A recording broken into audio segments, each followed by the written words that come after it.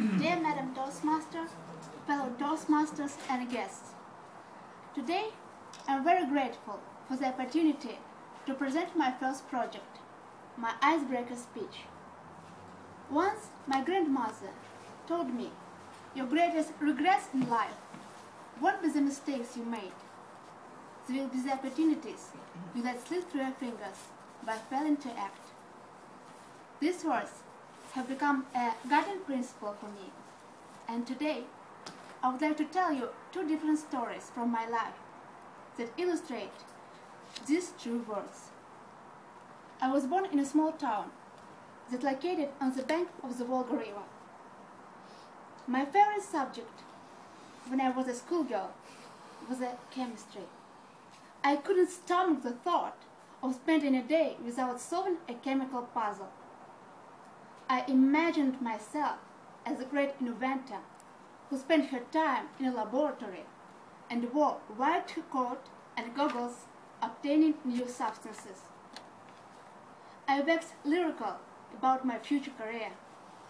So, I set the goal, the ambitious goal, to study chemistry at the Oil and Gas University. Those who knew me thought I'd gone insane, but they couldn't see into my heart. I believed that it was the only right way to do the work I loved and develop my talents. So, to cut a nail-biting story short, I did manage to pass my exams with flying colors. And, you guess it, entered the university. So, the other story is about yoga, which plays an important role in my life. Yoga is a generic term for a physical, mental, and spiritual discipline originating from ancient India.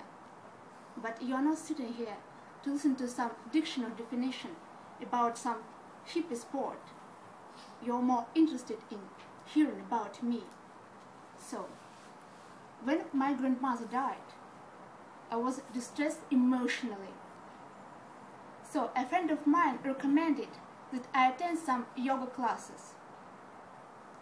Have you ever fallen in love at first sight? It happened to me, even as I started my first session. No, even as I walked into the room.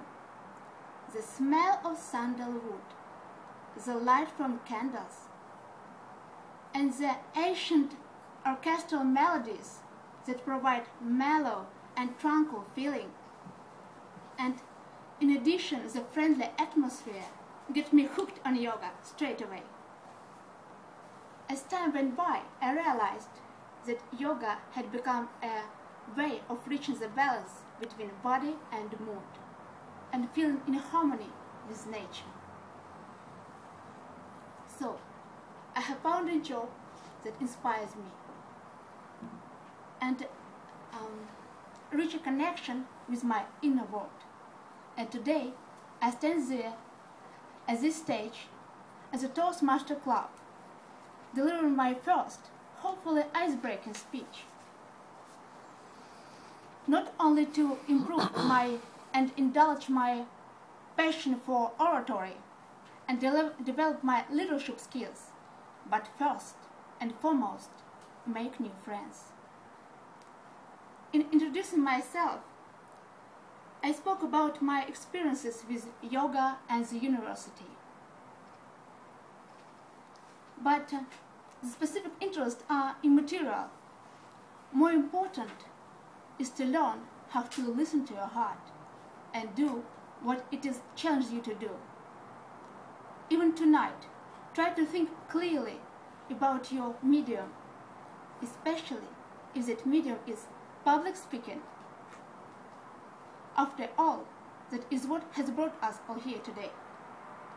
And as this is a Toastmaster Club, can I propose a toast to following your heart?